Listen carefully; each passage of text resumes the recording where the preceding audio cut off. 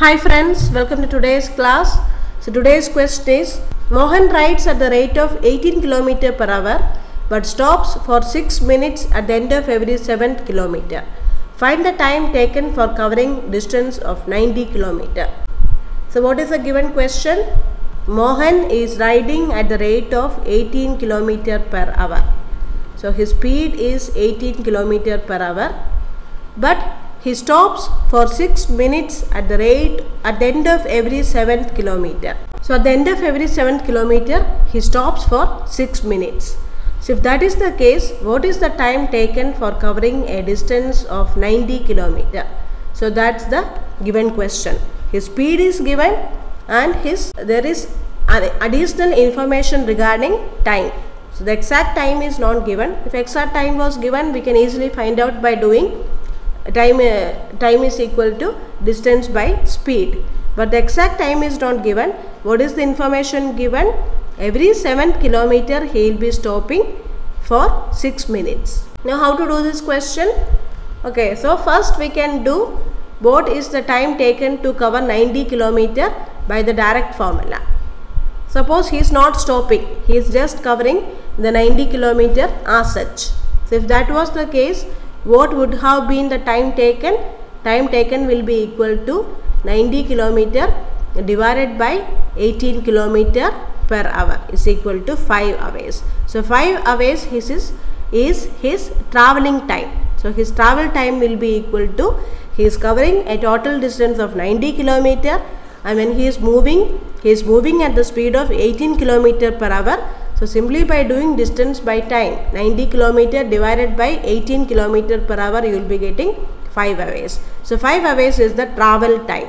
Now in addition to travel, what he is doing? He is stopping for 6 minutes at the end of every 7th kilometer. So how many 7 kilometers are there in 90 km? That is what first you have to find out.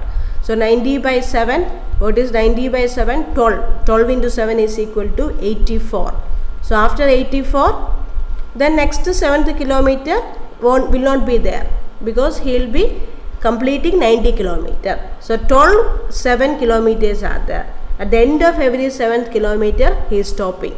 So 12 times he will be stopping. So not 12 kilometers, sorry, 12 times. So 12 times he will be stopping for how many minutes? 6 minutes. He will be stopping for 6 minutes. So we can find out the stop time. So stop time is equal to 7 kilometers are there. At the end of every 7th kilometer he is stopping. So it means 12 times he will be stopping for 6 minutes. So 12 into 6 minutes will be his total stop time, which is equal to 72 minutes. So 72 minutes is equal to how many hours? 1 hour is equal to 60 minutes. So 72 minutes will give us 1 hour and 12 minutes. So what will be his total time? His total time will be the travel time plus stop time. His travel time is equal to 5 hours. His stop time is equal to 1 hour 12 minutes. So his total time taken for covering the distance of 90 km will be equal to 6 hours 12 minutes. So this will be the total time taken. The second question, Arun is walking at a speed of 10 km per hour. After every kilometer, he takes a rest for 5 minutes. How much time will he take to cover a distance of 5 km? The same kind of question, stopping in between. So what is the speed of Arun? Arun is walking at a speed of 10 km per hour. And what he is taking? Every kilometer. After every kilometer, he will be taking a rest of 5 minutes. So he will be stopping or he will be resting for 5 minutes. Then what is the given question? How much time is required to cover a distance of 5 km? So understood the question? He is walking at a speed of 10 km per hour, but he is not walking throughout. After every kilometer means after 1 km. After each 1 km, he will be taking rest for 5 minutes. If that is the case, what will be the total time taken for Arun to cover the distance of 5 km?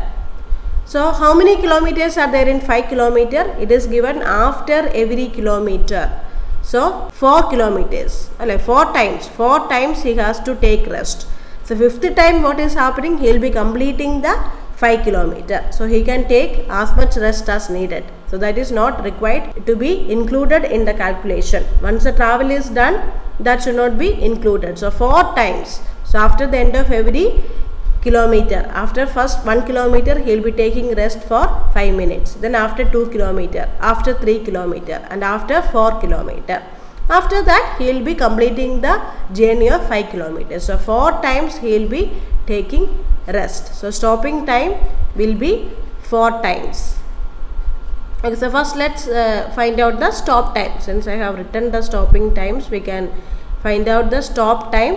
So stop time will be equal to 4 times he will be doing and 5 minutes each. So 4 into 5 is equal to, so 20 minutes will be his total stop time.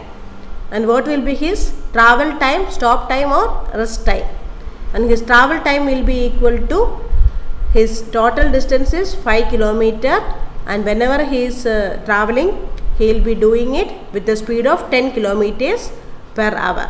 So half hour. So half hour is equal to 30 minutes. So what will be his total time taken in order to cover the distance of 5 kilometer?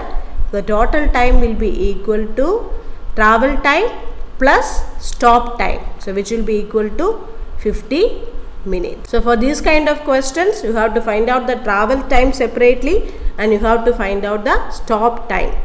So first you have to find out the number of times the person is stopping and the amount of time taken for each stop. So he is stopping for 5 minutes and he is stopping for 4 times. So the stop time will be equal to 4 into 5 is equal to 20 minutes. That is your plan. You have to find out the stop time, you have to find out the travel time. Travel time is equal to distance by speed. So adding both, you will be determining the total time taken for covering the required distance. Thank you for watching.